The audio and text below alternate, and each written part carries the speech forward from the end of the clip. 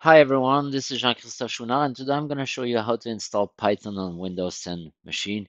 So make sure that you follow each step because installing Python can be tricky when done wrong, but it can be very simple when done right. So just make sure, don't skip ahead, just try to do each step very slowly, make sure that it's well installed and then go ahead.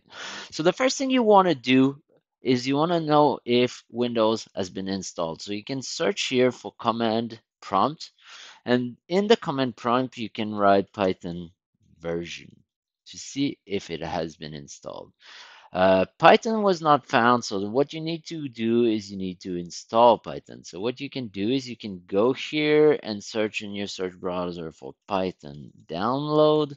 And what you want to do is you want to go to the Python Foundation website and download the Python 3.11, the latest version of the Python. So now it's been installed. So what you want to do is you want to double click on the file. Here, what you want to do is you want to make sure that you will add Python executable file to the path.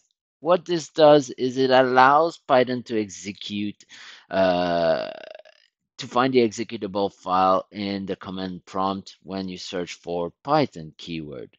So if you don't do this, it won't be able to find it again. So what you want to do is you want to add to the path and then you can customize the installation. So this, okay, good, you install everything here.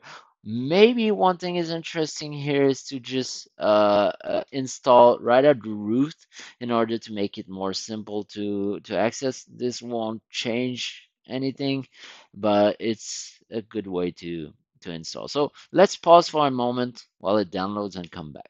Yeah, so now what you want to do here, you can close this and you can come back to your command prompt again this way, command prompt, and you can type in Python to see if it recognizes. And now you can see that Python has been installed with the version that you were searching for.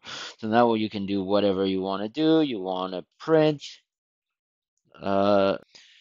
hello world, and then you can do this and then it prints. So as you can see, Python has been installed and you're good to go.